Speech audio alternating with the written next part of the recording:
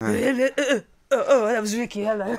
Right, so this is the thing. We've got some backstory here, Yeah. Ricky Wilson. So before you moved in, the neighbourhood knew. Really? That's what you don't know.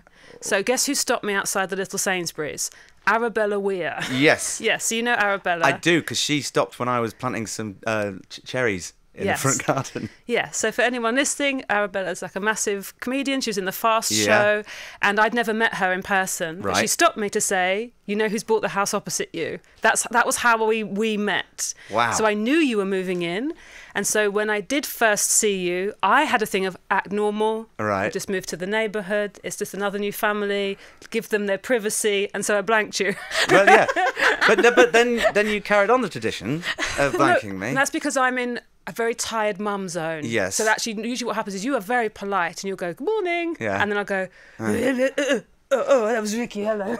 But you've already gone past. I was so desperate because you said act normal, but that's what my wife says to me around you. She goes, really? And we'll see you in the distance with your dog. Yeah. Coming up the track. Yeah, coming up the track. you know the Yes, track, yeah, right? Yeah. And Grace will say, act normal, don't do it. And the closer I get, I go, I'm going to do it. I'm going to do it. Hello. Oh no, I think you've got really good neighbourly manners. It's because you're northern. Well, you say that, but I don't really like interacting with that many neighbours. Oh really? And then my dad. We do have some weird neighbours. We do, yes, we do. It's an odd area. It's an odd mix. Yes. Yeah. And then my dad will come down, and then he'll go outside. He'll come back and say, "Well, I've been talking to number 35," and then I'm going, "Don't talk to people, Dad. This is London." My husband's mum came to stay with me because my husband is Australian and he was away for 4 months. So she came to stay to help out. And by the third day, she knew the names of everyone in the shops and the coffee shops. She was going, Alfonso's been asking about you. And I was like, who's Alfonso? I know. Yeah. I know the taxi driver. Oh, do you know him? Because he used to park in front of my house, and then I got rid of the W. Well, sometimes I got W lines put there. When I get cabs for work, quite often the driver will say to me, "You know who lives there? About your house? You know who lives there?" Yeah. It's a smart. I like living there. Yeah, I do like living there because it still feels like London. Yes. There's still shutters on the shops. But can I ask you a very personal question about your house? Does it rattle when the bus goes past? Well, it's worse than that. Yeah. It's basically a worthless flat because we've got so many cracks. Really? Because of the hill, yeah. The hill? We've got, Because ours rumbles. Our house is falling down, basically. I've got used to it now, though. Yeah, it does. It rumbles.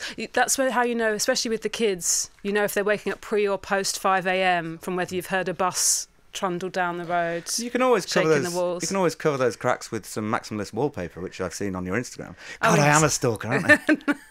That's the horrible thing about Instagram. You do know what everyone is doing. Yeah, well, that's what they're wearing. That's how I found my last flat. Yeah. Was because there was a flat on Instagram that I had to stay in during lockdown, and it had this wallpaper, and I was saying to Grace, "This is Catherine Ryan's wallpaper on this flat that was for rent." And I think it's Catherine Ryan's house. So is that where you were? Around the corner up there? Yeah. So we texted her and said, "Is your flat on the back?" She goes, "Yes." So we lived there for 2 years. But also that was sort of very big flowers. I've never seen wallpaper like that apart from her house. I used to wake up in the middle of the night, terrified, because she'd be there. Because you were in a show with Catherine Ryan. I was a long time ago. Yes, One series didn't last long. Yeah. They cancelled that one. Thanks for bringing it up, Sara Pascoe.